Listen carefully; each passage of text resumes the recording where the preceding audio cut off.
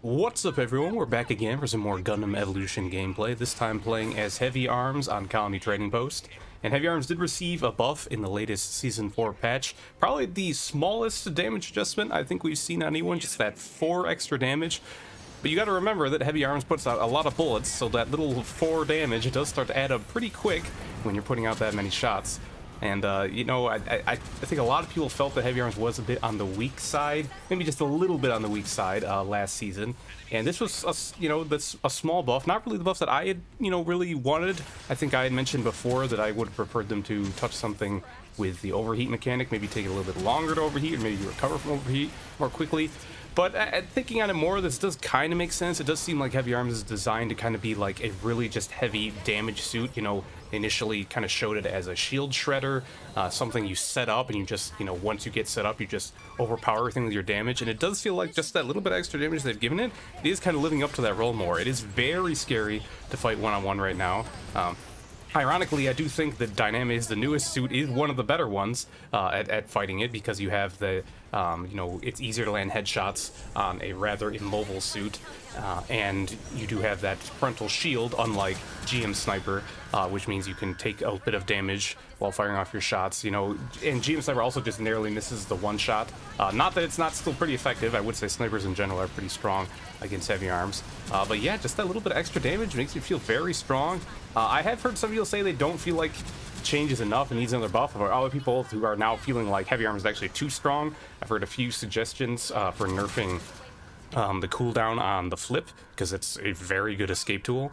I think yeah, probably safe to not give it any more buffs right now. I think Heavyarms is strong. I don't know if I'd say nerf either, but I do agree that the flip is hard. It's very hard to track. It's just weird kind of how the momentum works on it.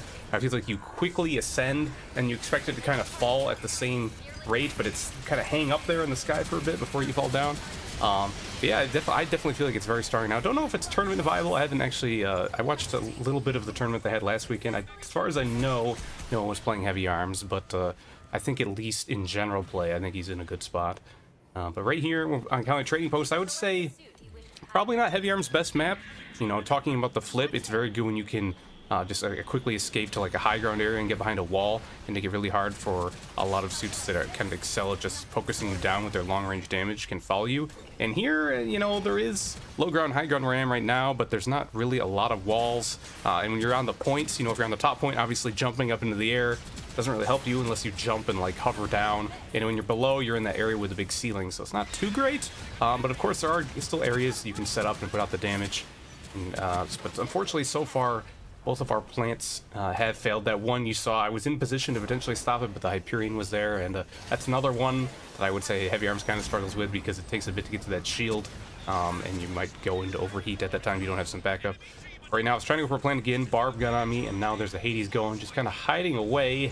Don't really want to leave the area, but looks like he's coming here, going after our melee Zaku, but I'm shooting him in the back. Actually missing a decent amount of my shots, but thankfully everyone stay alive. I'm going to go for another plant here, this time lower. I think our other two were both upper. Getting shot by the Hyperion, but I was at a kind of an angle where I was leaned over, and I don't think he hit me much. Now they're going for the disarm. Hyperion does his best to block my G maneuver, and it does do a pretty good job. I think I ended up hurting myself from it a bit as well, but we do manage to stop the disarm. And I was a little bit confused there, though, because Guntank was helping me out. We got the kill on the one going for the disarm, but then he kind of just walked away while I was still fighting Hyperion. Let me die. I don't know if he accidentally went to overheat or what, but I did die there, but it looks like the rest of my team is still in position to defend. Went for another disarm, but there's their Heavyarms. Like I said, though, we went for that flip, get stuck on the ceiling, and then you just kind of have to walk away. Not too great in that situation. But now I'm Method's G maneuver boosted, shred that Hyperion from the back, and he quickly dies, even if I wasn't going to get the kill. There's Barb over here harassing our gun tank, doing a lot of damage on him. He's to kind of run away again. And this corner is pretty nice, unless that Barb sneaks up on me. I think I'm in a pretty good spot, and here he comes now. Try dodge the way, he does get the stun. He's going for the G maneuver. It's pretty low, dashes through, does get hit by just that single arm fire. You've got it. They're all here still, though. We did at least get the bomb, so not too worried. End up kind of wasting that core fighter. They got the kill on melee Zaku, but he's actually going to spawn farther up than he was before. But they're still pushing in. They have no desire to back up. Do pick off the Pale Rider there, but Hyperion's on me. Super low, partially overheated, and try to back up and run to that gun tank with my new Gundam teammate as well. So we've still got a couple of them behind us, which is a little bit concerning, because if we get the waypoint on this plant, on this way to the plant. It's a really good one, but if they come from behind and cap it after we've left, that could be really bad. Clean up the gun tank at least. Looks like Hyperion might be the only one left. I'm going to get the burn on him. A few of us hitting him, the hammer in the side, and he does go down. And I think we got all of them. Don't know if there's anyone else left behind. I did kill that Pale before. Now we're going to have to group up with the rest of our team and try and get this waypoint. No G-move ready for me. It looks like we had the melee spin. Not sure if he's going to use it here. Forcing Power Rider to run away and actually just get the kill on him before he can get out of there. Heavy arms maybe as well. Nope. Overheat. And then Gun Tank comes and gets that repair as well. I was actually really a little bit annoyed there because I thought that my team was going to be able to push up. I'm not sure if they were fighting someone else because I overheated there and just couldn't finish my kill. But there comes Hyperion, gets sniped in the head by Dynamics as he comes flying in, leaning forward, putting his head right in front of that shot. Goes down. Now we've got the waypoint at least, but we've only actually got a minute left. It took us a while to get that first point. So we're going to see what can happen here. My G-Meter is available now, but there's that Dynamics, like I was saying. Getting those relatively easy headshots on me while I'm just revved up, sitting kind of in place. And I'm trying to decide here if we want to go lower or upper. I feel like Barb is a little bit more threatening on the lower plant, because you can kind of see him coming on the upper. We do end up going for lower, and we got Hades going as well. Try to slip past him just because I want to stop this disarm, but once again, Hyperion had the bubble up. And we do actually end up killing him. I think I helped burn through the bubble, and then Methus got the finish. But they got the repair, and Heavy Arms is there as well. And they do get the disarm. And 30 seconds left, and we've lost the waypoint. This is not a good situation. We've got 0% still that plan to not get to the 25, which is pretty bad because Trading Post's first point isn't easiest to hold, so it is going to be a little bit of a tough one if we don't get any percentage on this. It looks like we did get a plant. Someone managed to survive back there, even though we lost the waypoint. I think it was Methus. Try and claim back the waypoint so we can catch up with them. Heavy Arms Unit were mostly wasted. See if we can pick up a kill on the gun tank as well. There goes the melee active spin, but I don't think there's really much people around. The Barb as well, and they're going from the disarm. Methus is still back there fighting. Looks like he managed to scare them off again. One more going for it. Looks like it's the Pale Rider. Make him back up. Here comes Hyperion. He's got the bubble up, trying to burn through it again. He's below half, and his shield's almost gone. I'm just kind of waiting here, hoping that my missile pods are going to come up again. And right as they come up, I mostly hit that wall, unfortunately, and I do go down. Gundam G-Mover on the spot, though. Doesn't get any kills, but it does buy a bit more time. And we've gone from 0% to potentially all the way. A couple of people still contesting. Hideo Kojima himself coming in on the eggs here to try and knock them off. It looks like he knocked them off a bit, but can he come in again? Fortunately not, but still, that's really good considering we were almost at 0% on the second point. Almost getting it all the way now. It's going to give us a lot more of a buffer for defending in round 2. And now on the defense, already revved up and waiting down here, expecting them to probably come for the waypoint. A couple of them coming in. They got range exactly this time. Now Gun Tank slipped in there, kind of hugged the wall, didn't even see him. We do get Pale Rider in his heal station, mostly too far forward for his teammates to take advantage of. Did end up overheating, but that's fine. I got Methus here to heal me up while we wait. Now they're pushing with 3 again. Gun Tank coming in aggressively. I don't know if his charge is already down or if he just didn't want to use it into the Sazabi, but we do get him, and we get... Looks like both others, no range attackers still got away. They may want to rethink now if they want to go for this waypoint. I would say this waypoint isn't as strong as the one going to the second point, but it's still pretty good because it does get you a decent amount closer, and also it just opens up the possibility of doing kind of pincer attacks, especially if you have like a plant on the upper point. It's a really kind of exposed to defend that area from the waypoint side, so having that option there does make it a lot harder for the defense to kind of focus their efforts in one area. It looks like they have decided to mostly push the front area now. Do pick up that kill on Hyperion. Tank's pushing up again. He's got the health pack behind him though, and I get hit by the G missile. I'm kind of stuck. Actually leap over the health pack, but I am able to get back to it in time. But Barb picks up the kill on Sazabi. Gun Tank's in here as well. I do get Barb. Gun Tank's going for the repair. Shred him in the back, but he did get it off. Thankfully, I do finish him, so he can't be repaired as well, so it did end up being a 1-to-1 trade. But unfortunately, the Barb is still alive. It looks like the rest of my team was able to get the disarm while that was happening. But they do have the waypoint now too, so someone did slip in, cap that. It might have been the range Zaku while that was happening. I'm gonna see if we can get back in time. I do have my Jimny already. That's relatively early. They got the B point plan. It's gonna be a little bit harder because it's gonna be hard to flip into any sort of advantageous spot to go off here with the low ceiling.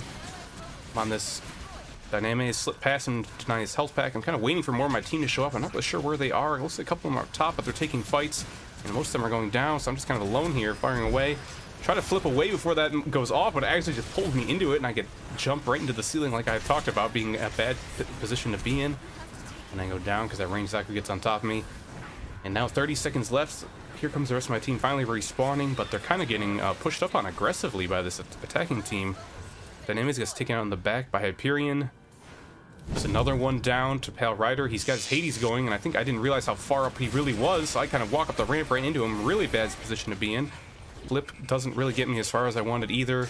Try to juke for a bit. I do get finished off, and unfortunately that repair isn't going to get me either. So 4 seconds left. We're pushed down the ramp all the way. Only one person up there. That is the Sazabi, and he goes down. So yeah, very fast first point destruction by the attacking team. They've got over 4 minutes to get over 93%, or around that amount, to beat us here. So this is going to be tough. I'm going to see if we can maybe hold them at the waypoint for a while. That will buy us a lot of time. I hear a Jimnu coming. That's a core fighter, I believe. They already got a couple kills. Hideo Kojima going down again. He's on the turn A now.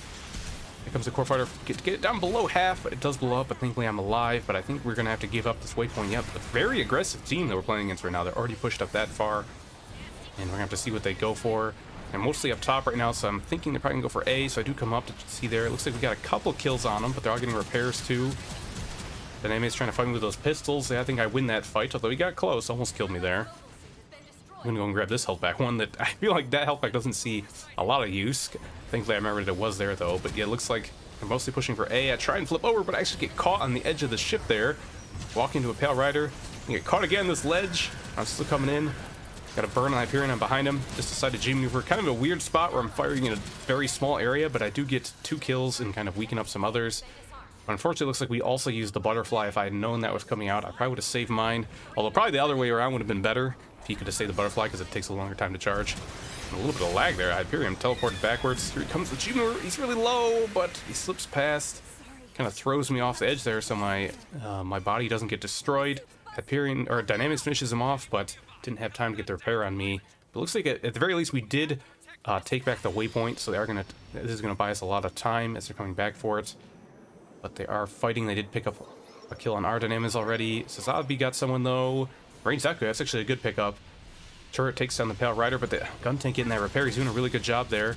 Gonna pick off Pale Rider again. And those GN missiles a little bit too far away to do anything. Still fighting over it. I think they might have kept it for like a second there, but they still don't have it now, so this is good. Buying us a lot of time. Dealing away with that gun tank. He does get picked off by Methis. Barb's up close. Here comes the G maneuver. I try and flip out of the way, but he does hit me, but at least I'm out of the way for the rest of it. But once again, I think we're gonna have to back up down this corridor here as the gun tank pushes in aggressively. Yep, got to back off. Definitely can't fight him and Hyperion at the same time. Fighting Hyperion alone is really tough, because as much as I talked about being better at shield shredding, that bubble is kind of a special type of shield. And right there, I thought he was going to go for the plant right away, so I just wanted to get in that bubble to stop it, but he smartly did wait and was able to win that one-on-one with his bubble up. I thought I was inside of it, but he actually had his regular shield out as well, so even if I was in the bubble for part of that, he was still blocking my damage.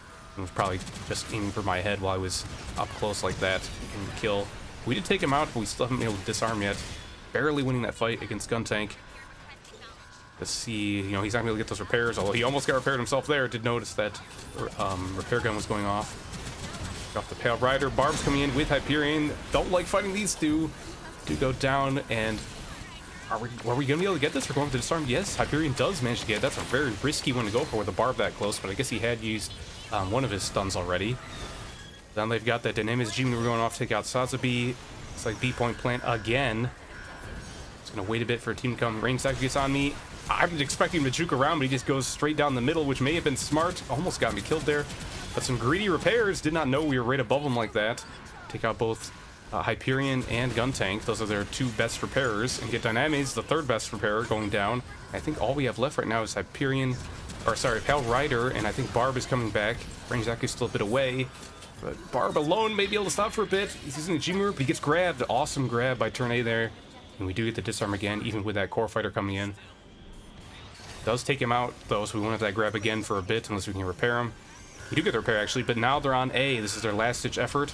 Got the Method G maneuver going on me. I want to go for G maneuver here, but I wasn't really sure if I wanted to use my flip right away. I was worried about going too far over him. So I do put the G maneuver off. No direct kills, but it does soften them up a bit. They're all pretty low. Here comes Range Zaku going for that last-minute plant. I was overheated, but it just hit him with the missile pod. Works out. And now another plant trying to go down to B. Looks like Turner got the grab again, though. Barb has to go for it. Gets taken out. And I think that's gonna be it. A very good hold on the second set of points after a pretty lackluster one on the first one. Team really came together and managed to defend. There's some risky disarms that worked out. But overall, a very good defense. And there we go. Heavyarms bringing out all the damage. Does manage to get the MVP. I think perhaps not entirely deservedly. I think our Turn A and our Metis put in a lot of work on defense and offense respectively, but overall very good game, so very happy with how that worked out.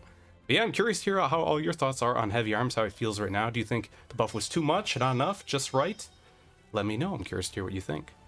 Either way, that's going to be it for me for today. If you want to see more, you can stay tuned here on YouTube, or you can also catch me live streaming on Twitch. Thanks for watching, and I'll see you next time.